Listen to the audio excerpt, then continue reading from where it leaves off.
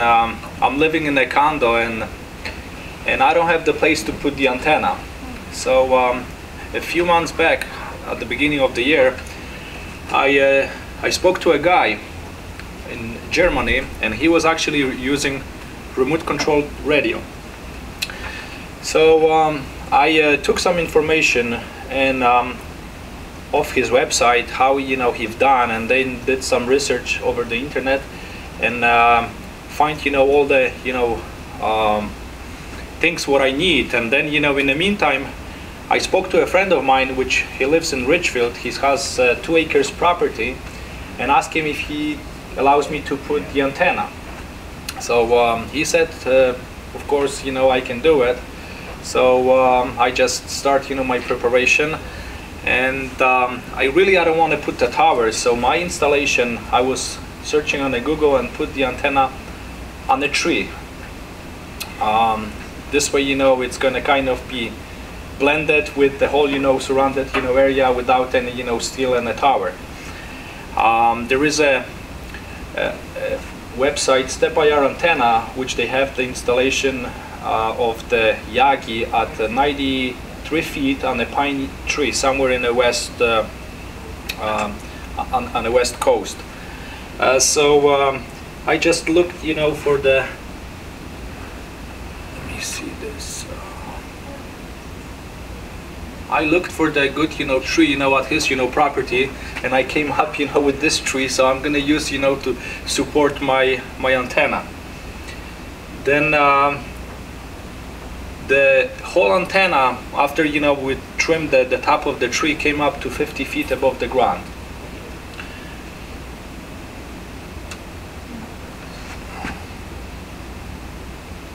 So this is some preparing the antenna. This is a 3 elements Yagi StepIR antenna, which is from 6 meters to 40 meters. On 40 meters, it's 1 element, it's a single dipole, and for the rest of the bands, it's 3 elements Yagi. It's all electronically controlled antenna, which adjusts all elements to the current frequency. So it's actually got motors in it that yes, move the it has a more, so it's resonant at all, whatever frequencies it's built to operate at. So this came up after we trimmed the trees, and I put the plate and the mast. And did you climb the tree, or did you get somebody to button the No, I had the lift. I had the lift. So this is my installation of the hardware. I put a little support, and this is the view towards Europe. Okay, this is really open, space, and this is towards to south. That's the west at 50 feet.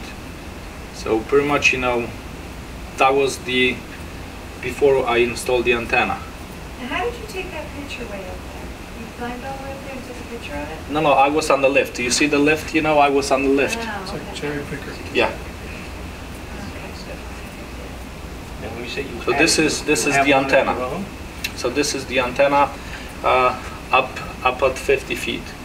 So we had the lift, and from the ground we just drove up to the. Adam, quick question. What did it cost to rent you the bucket truck? 900. Lori. Did you leave some branches on the tree, or did you kill it? Well, artist, I mean. I cut them off, and I'm gonna show you the picture. How is it? When, because this was in March. By the end of March, I started the whole project. So.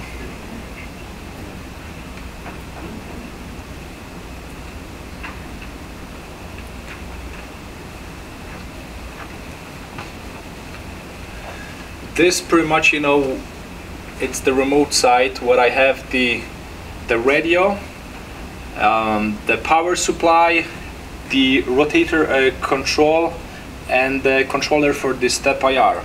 Last week I put the amplifier, so I do have an amplifier, 1 kW amplifier at the side, and that's pretty much how it looks. this is the controller for the rotator, and that's the step-by-R controller for the antenna. And this how the antenna looks, you know, over the whole, you know, summer. So pretty much, you know, just still, you know, had some branches on it. There are a few ways of using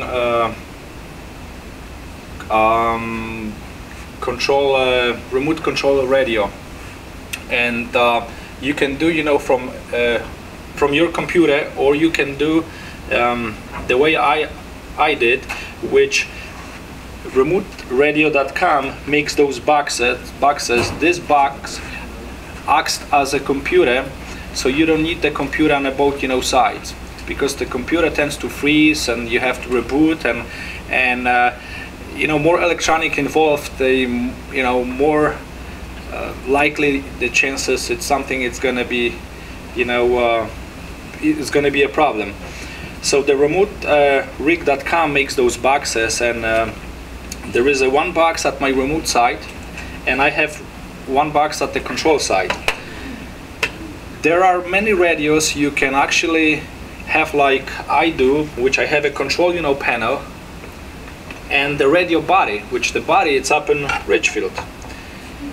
There are few radios, like for example, Yaesu makes the FT2000, Electrof makes the K3 radio, which you can actually have the radio at the side, and you can have another radio at your operating position, and you can have a feel of the radio. Pretty much, you know, this I choose the Kenwood because on the reviews, you know, for the controlling, they said that's the easiest and you know, most common used radio for the remote control.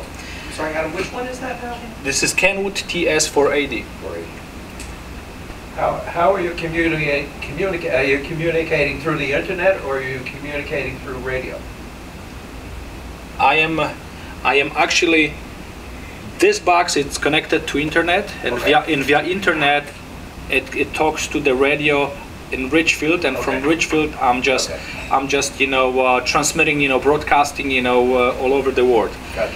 Now, Can you turn your antenna from here too? oh yes, I'm going to show, you know, everybody, you know, how this works. Now, this, you know, it can work, you know, from the Ethernet port, okay, and also you can use as a hotspot from your phone, okay. So you can use the iPhone, you can use a hotspot, and there is a wireless, you know, Wi-Fi, you know, board, you know, inside. So it talks, you know, takes the internet from the phone and to the box, and I can pretty much, you know, broadcast from anywhere I want.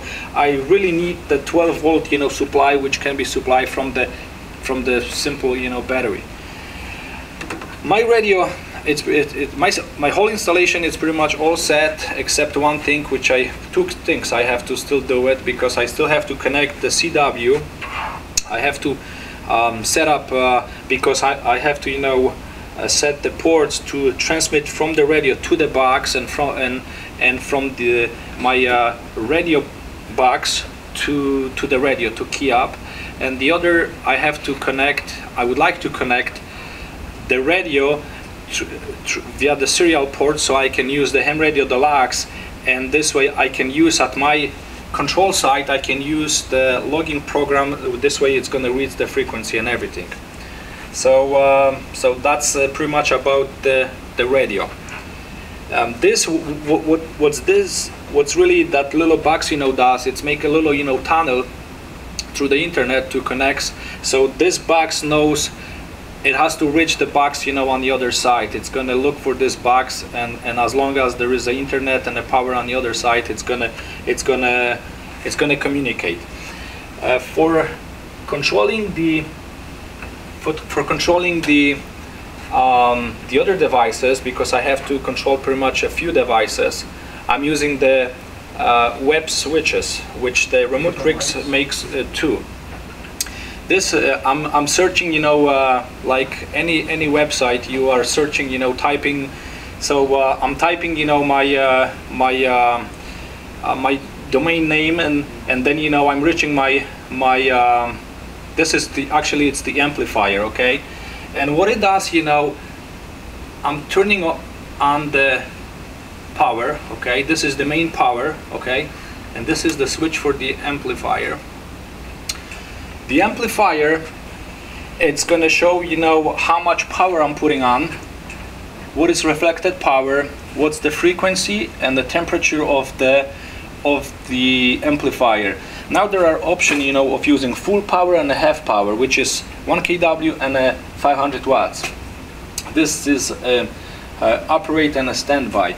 So let's put this on standby for now. Okay, and then I'm gonna show how my antenna is working. This is another, you know, device I'm controlling. So this is a step-wire antenna, okay? So that little box I just showed everybody a few minutes ago, right here, okay? Not here. This is the step-wire controller. So my you know, website, it's gonna turn this box, you know, on, and another, you know, device, it's gonna turn the controller on. So I'm gonna do this.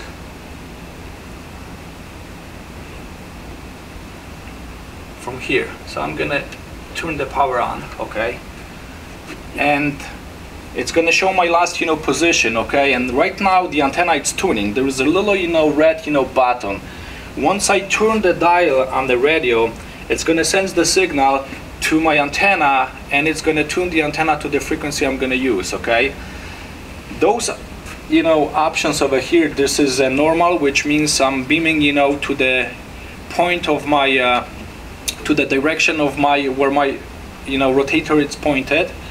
I can turn the antenna electrically 180 degrees, you know, so pretty much I can point, you know, towards east, and I can, without turning the antenna, I can point towards west within about 30 seconds, okay, not even.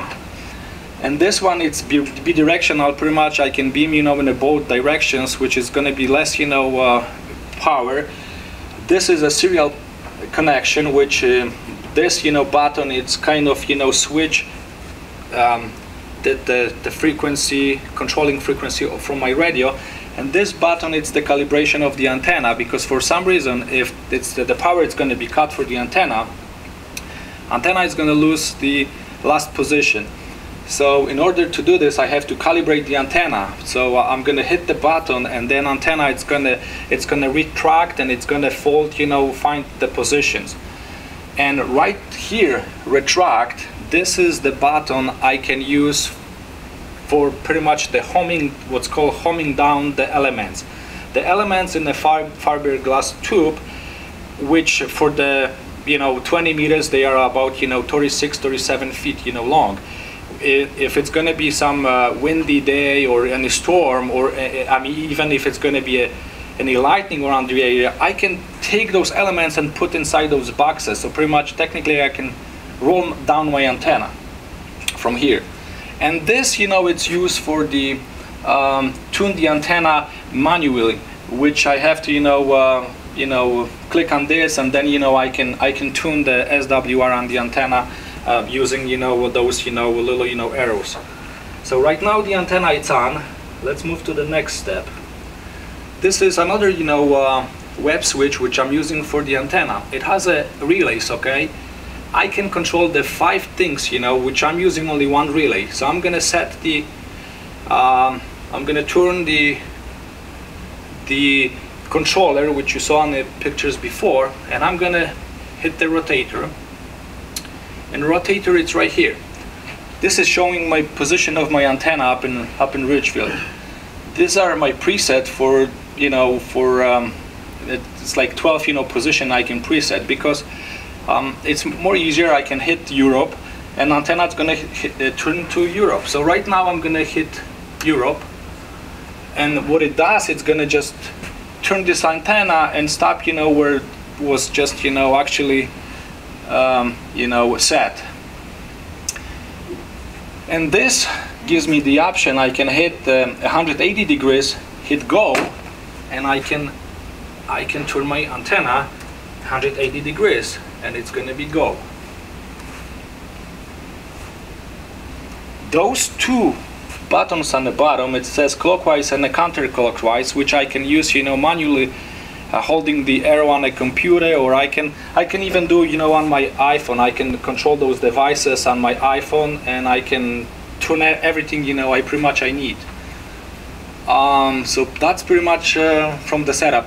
And on the left side, there are settings for this, for all the devices. I can, you know, I can set to control, you know, the temperature, and in the room, you know, I'm having all those devices. There are a few, you know, things I can do, you know, remotely, and I can even, you know, control the radio from here. I can access the radio, actually. Just I want to say, because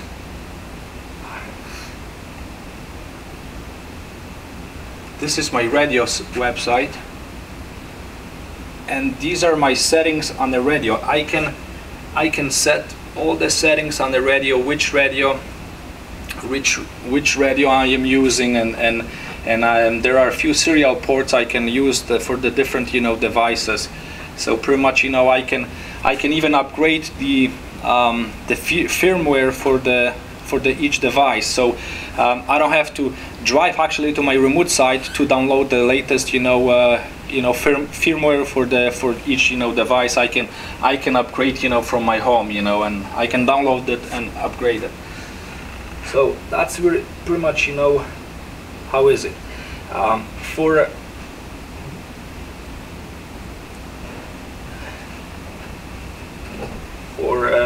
so now I'm gonna turn the radio to show everybody. I'm using this from the hotspot from the iPhone, because there are two ways of Ethernet, you know, real connection to internet, or the hotspot. So, could you do this through the computer, or you have to have an iPhone? I can, what, the You just connection? showed us all the software on the computer, but now you're using the iPhone. So can you do what you're doing on the computer? Yes. He's only using the iPhone to connect to the internet. Right Oh, now, that's because not there is an Ethernet port, I don't need Oh. this unless you have the internet on the wall. I can. I got you, I connected you, you're connected. But how I can? You're there, you're in there. Oh, but this box, Oh, that box, okay. this box, I have to preset for this, you know, Wi-Fi, Oh, okay. which you know, which isn't set. Okay. You know, this box I set for my, you know, iPhone. I can put a few, you know, Wi-Fi so they can look, you know, for it. So right now there is a radio, so you can have a feel, and this radio.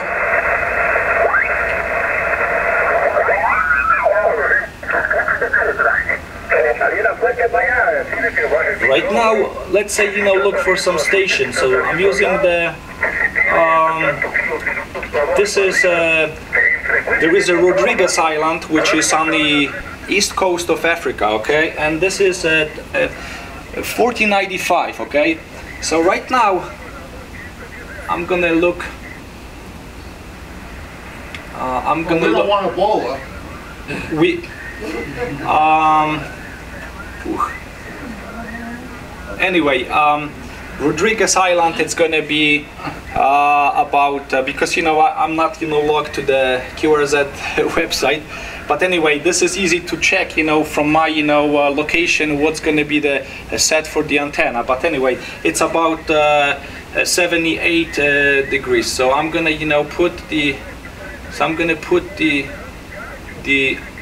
antenna at 78 degrees, so it's gonna look, you know, east. Okay, and we're gonna tune to the 14195.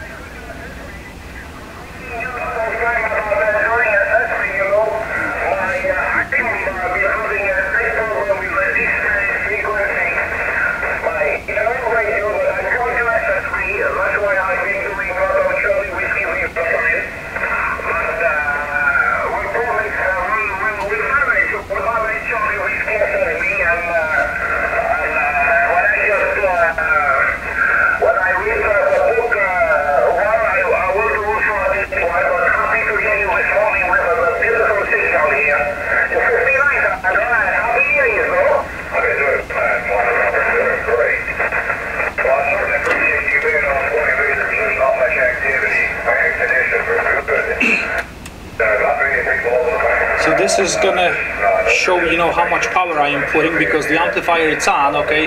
So I'm ready to go to call the station, whatever, you know, they are.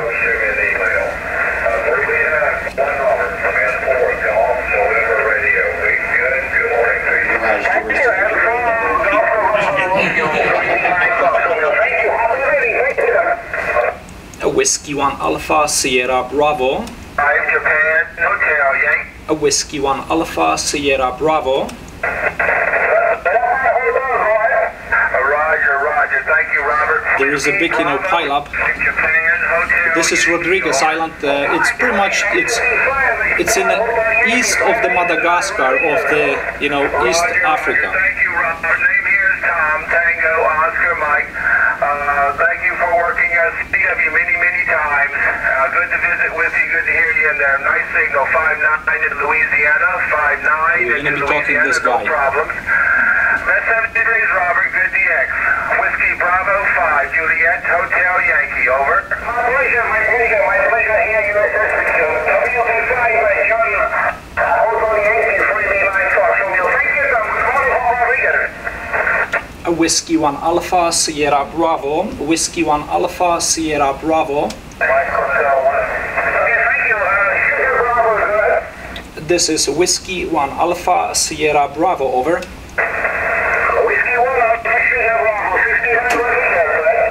Oh, Roger, you're 59 in Connecticut, and my name is Adam, Alpha Delta Alpha Mike, and actually I am presenting